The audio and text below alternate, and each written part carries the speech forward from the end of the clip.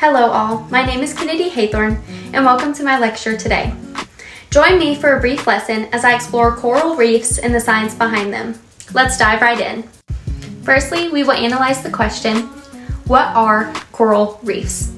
Coral reefs are underwater skeletal structures that can be found in marine water across the entire world. Corals that create colonies are composed of hermatypic corals or polyps.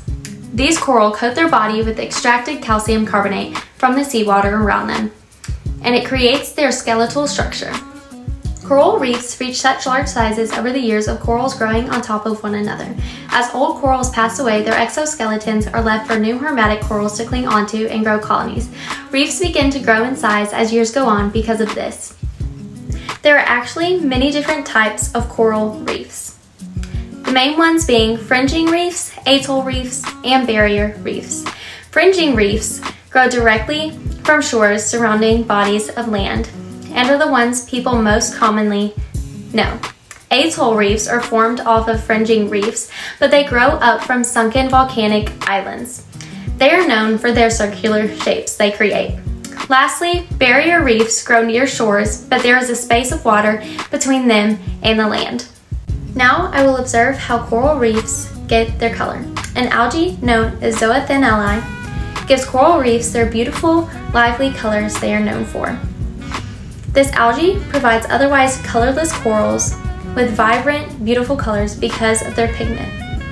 The algae also lives within coral polyps and goes through photosynthesis to supply energy to themselves along with coral reefs, keeping them alive and healthy. A huge factor in the scientific world today is the health of coral reefs. The main aspects that make coral reefs healthy are water clarity, temperature, and wildlife presence. When water is clean and about 80 to 70 degrees Fahrenheit, corals are extremely healthy. Wildlife near them keeps algae growth in check, meaning there will be an abundance of marine life and that the coral reefs will thrive.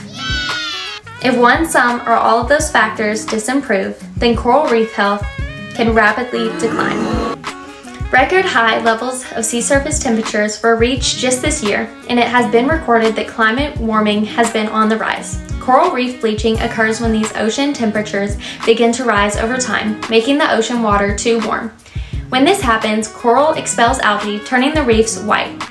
If some reefs reach too much bleaching, they can die, cutting off a large area that otherwise would have benefited marine ecosystems. Thank you all for attending my lesson today. I hope this enriched your mind. Goodbye.